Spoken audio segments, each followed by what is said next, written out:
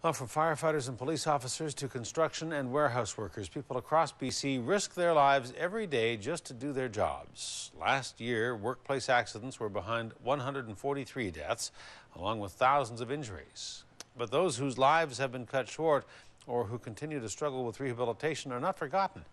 As A News reporter Aaron Glazier shows us, WorkSafe BC is part of a national day of mourning to remember and to remind that accidents can be prevented.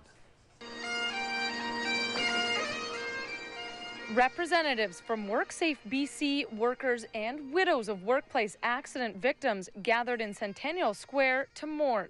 Across Canada, 1,012 workers lost their lives in 2010 because safety failed them. It's important that people understand that we do fail at that mandate and we collectively fail. So that's employers, it's labor, it's WorkSafe BC, and there are tragic consequences, and the tragic consequences are what we honor today. A moment of silence was held for workers who didn't make it. Among the crowd, some who did. When my accident first happened, your first thought is why me? It's, I'm proving that it is not, right? It's life goes on, right? And you got to make the best of it. And Tuck is not alone. 29-year-old Nick Perry is also doing the best he can with the life he's been left with. He's classified as an incomplete paraplegic after he was crushed beneath a load of wood that fell off a forklift. Okay, drop it.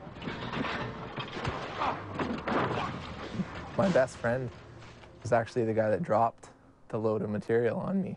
I went into surgery. I had a 13.5-hour surgery where they installed 2 rods, 6 screws, caging around the front of my spine. After 3.5 years of rehabilitation, he worked his way up from a wheelchair to crutches and finally walking, something doctors told him he'd never do. Perry gets a pension from WorkSafe BC, but still has to work.